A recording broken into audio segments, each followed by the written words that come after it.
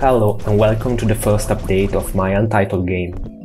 Today I'm going to switch the first-person controller for third-person controller and start the networking system. Before we start, don't forget to subscribe and follow the development on Twitter. In the previous devlog I created a first-person controller and a special weapon that generate plans. After I wrote down some gameplay mechanics, I decided that first person is not what I was looking for, so I decided to try third person. I looked at some competitive games like Fortnite or Minimum and I started to sketch some basic gameplay.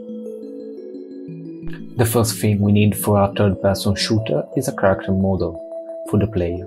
I took this placeholder.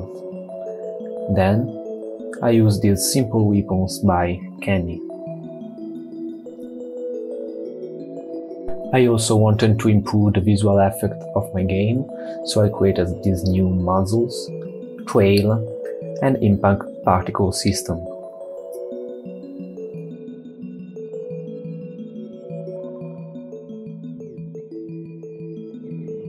The first thing to implement in our character controller is movement. We take input from keyboard or controller. We use the input to move our player forward, backward, right, left. The second thing to do is rotate the player, and in competitive third-person shooter the camera follows the player rotation.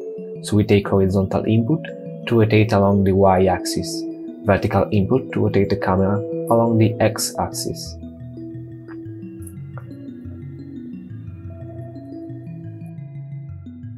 Here's our early test.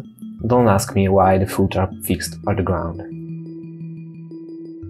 So our player moves, but we have to make it more alive, giving animations. Considering that I want to make it multiplayer, I decided to create an animation controller that works great with the lowest number of informations, which are position and rotation. We use the distance between the previous position and current position to understand if it moves. We use the direction between previous and current, and the rotation of the player to get an angle, which will give us the direction of the movement and so the animation forward, backward, right and left. Finally, the distance between previous and current will give us the velocity of the movement, walk and running.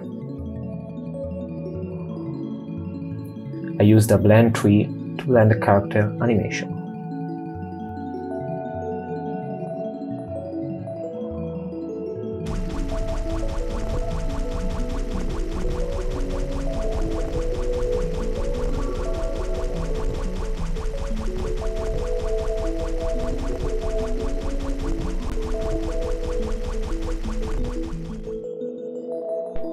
To break the monotony of the current grass placer, I added more 3D models of grasses, but a more consistent variety will be added in a future update.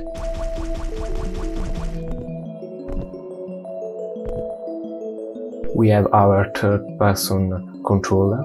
Now we have to make it work over the net. For networking I use photon-unity networking, which I found both easy and powerful. First thing to do is to synchronize player position and rotation. Then we attach the animation controller, and as explained earlier, it works without any additional informations. Now, synchronize grass objects is quite challenging, and I came up with this cheap solution. Send to the network just a vector tree of the position of the impact. A scheduler will create a queue of grass objects to place. You check near objects which are already synchronized over the net and will remove them if they are of the opposite team. Otherwise, the placement of the type of grass is left to the grass placer, because it is not important to sync the style of the grass.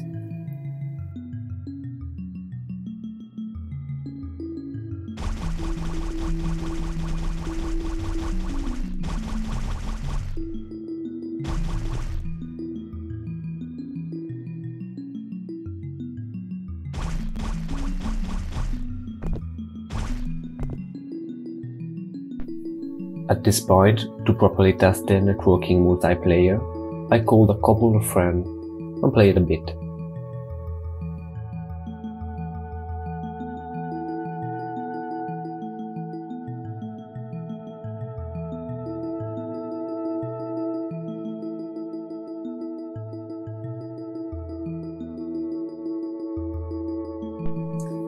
That's all for now. There are several things to be improved and many other features to be implemented.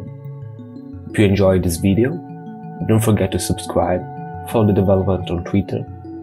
See you in the next update. Cheers!